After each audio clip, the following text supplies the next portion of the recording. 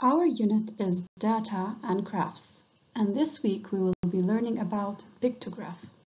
Our objectives for this week are to learn the concept pictograph, create a table to present data in a pictograph, identify the parts of the table, collect data and represent it in a pictograph, also analyze the data in the graph. On Sunday, we will revise our prior knowledge on other ways of data handling, which are bar graph and line plots, and we will explore the meaning of the concept pictograph. On Monday, we will revise our prior knowledge on other ways of data handling, identify parts of graph. Also, we will create pictographs based on our collected information from around the class.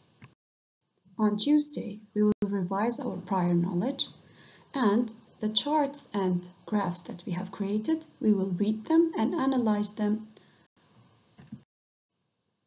On Wednesday, we will revise our prior knowledge on other ways of data handling.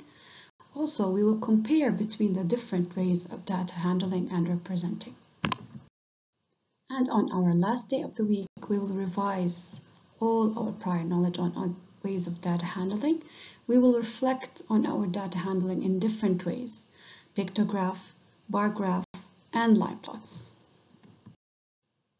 We will be using many resources, such as our math book, our math copybook, and our worksheets, also our BC lessons, and we will also be having our interactive online games and plenty of hands-on activities throughout the lessons.